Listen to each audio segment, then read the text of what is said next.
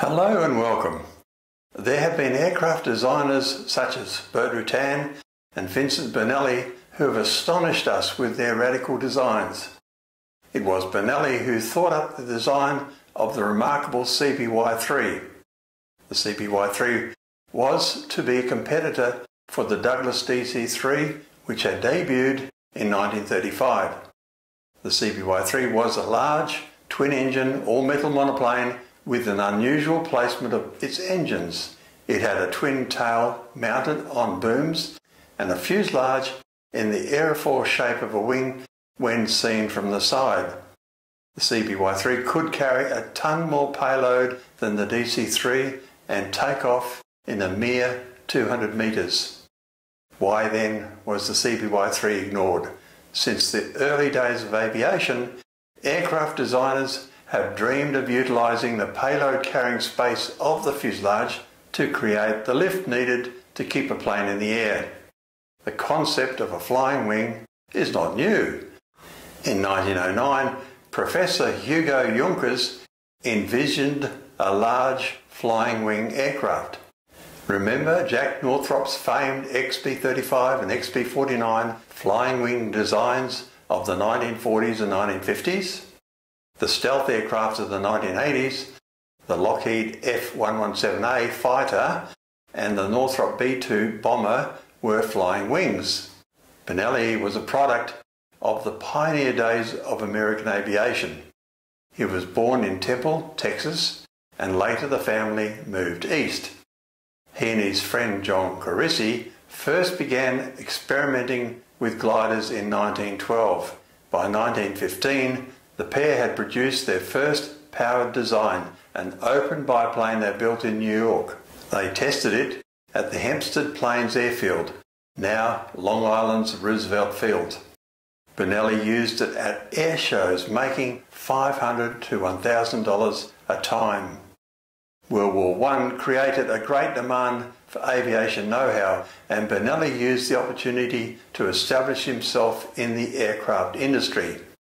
During the course of the war, he worked for the International, Continental and Lawson aircraft companies in varied positions such as engineer, designer and superintendent. As an engineer, Burnelli believed that all the aircraft's basic components should be designed to help it maintain flight. That was not the case in all aircraft at that time.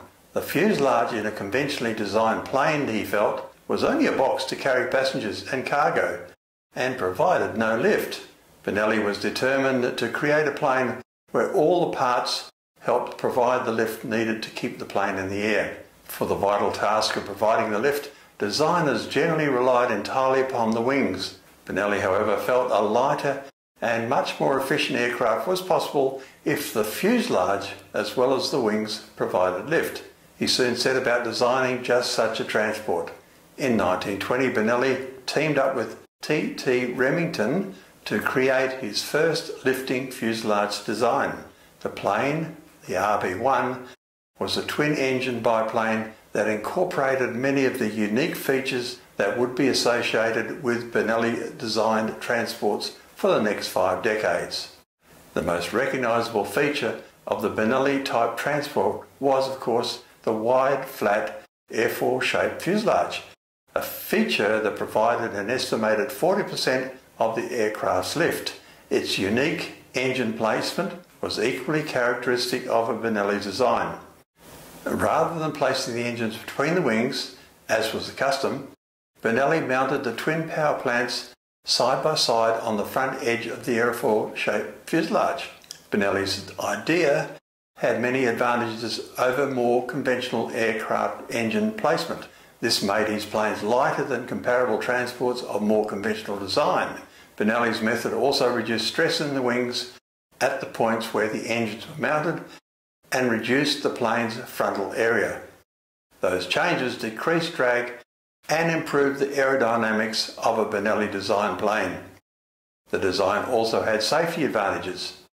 Some have claimed that the flat, rectangular fuselage of his design transport was stronger and provided more protection for passengers than the long, narrow fuselage of a conventional liner.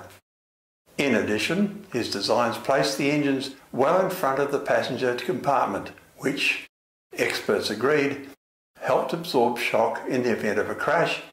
It also kept the propellers well away from the passenger area, which reduced both the noise and danger for the passengers in the case of propeller blade failure. The arrangement even allowed the flight crew partial access to the plane's engines from inside the cabin during flight.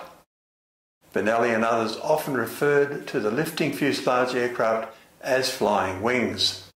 The term, strictly speaking, was not entirely accurate. The fuselage of a Burnelli design aircraft, although aerofoil shaped, was distinctly not the same component as the wing. Burnelli was convinced that he had created a truly revolutionary aircraft design and tried to gain acceptance from a sceptical aircraft industry. Until his death in New York in 1964, at the age of 69, Burnelli remained tireless in his determination to promote his airfoil-shaped fuselage transport plane. Supporters claim that only a short-sighted aviation industry with a vested interest in preserving conventional design kept Burnelli's ideas from revolutionising aircraft design. Others claim the advantages of the Burnelli design were overstated. The argument remains unresolved and is not confined entirely to the past. The disagreement is sparked anew when designs of modern aircraft and even spacecraft incorporate Burnelli's design concepts.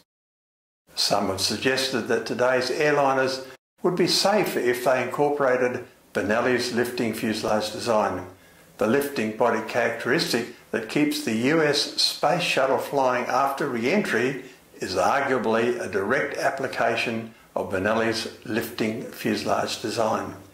Burnelli's contribution to American aviation was more than just determination, it was genius as well. Both qualities made Vincent Burnelli a true aviation pioneer. Thank you for watching and stay safe.